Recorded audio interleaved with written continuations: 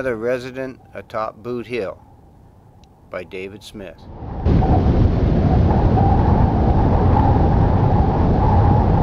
He pulled his gun and he pulled the trigger. The gun hand hit the ground. He wasn't sure he could beat him. The man died without a sound. They came and took him away in a wagon. They buried him in a shallow grave. There was no preacher to attend. These men's souls didn't get saved. Another resident atop Boot Hill. Another stranger gone to hell.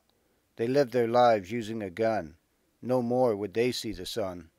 He walked up to look at the grave. He didn't know the man's name.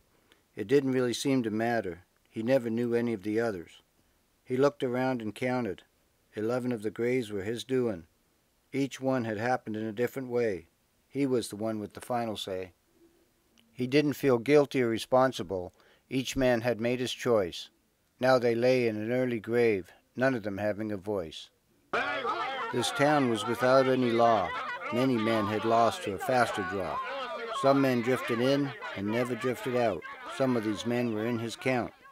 He wondered where they'd come from, if any of them had someone.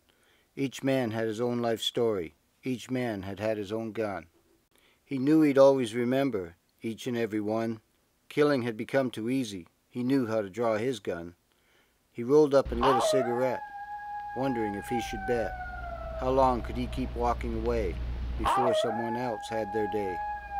Another resident atop Boot Hill, another stranger gone to hell.